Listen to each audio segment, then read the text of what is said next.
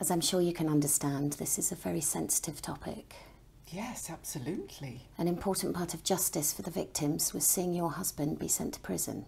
Of course. But there are still bodies missing. We still need to find them. And you're here again to find out if I have any additional information. As you know, a lot of the victims were very wealthy. I didn't profit from my husband's crimes. That's a disgusting accusation. I didn't make an accusation, I merely stated what my a fact. husband is alleged to have done to those poor victims is circumstantial. Not alleged.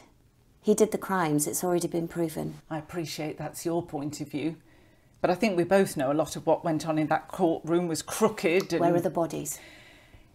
If you thought I was withholding information about dead bodies, you'd have put me in prison. You're not as far from that as you think. Then lock me up and throw away the key. Where are they? I haven't the foggiest.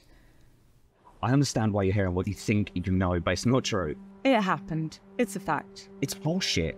Like the first supposed victim I've never even met. You met her on February the 22nd, 2020, then you invited her back to your flat. Give me a week and I can prove this is all a lie. No, we're publishing tomorrow.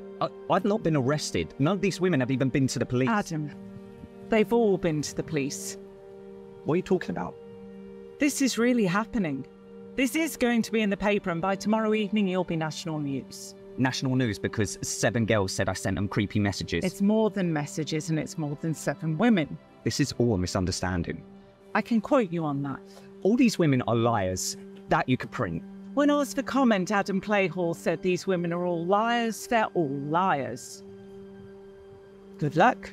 So, I've got all these old vinyl records that were my mum's, and I'd love it if you had some news. Don't do this. What? It's too early. Well, I'm just giving you some old records. You're going to have the operation and then you'll be fine. They're not going to operate again. I told you that. Right, but you're still doing chemo and radio and... Jenny. Well, I'm just saying. It's over. I can't go through chemotherapy again. And if I did that radiotherapy, they'd be zapping that right onto my brain, and I can't afford to lose any more brain cells. Yeah, not that I ever had any brain cells. Yeah, well, I can see that from your taste in music. Oi! God. Are you going to be okay? Yeah, I am. For you. Come here.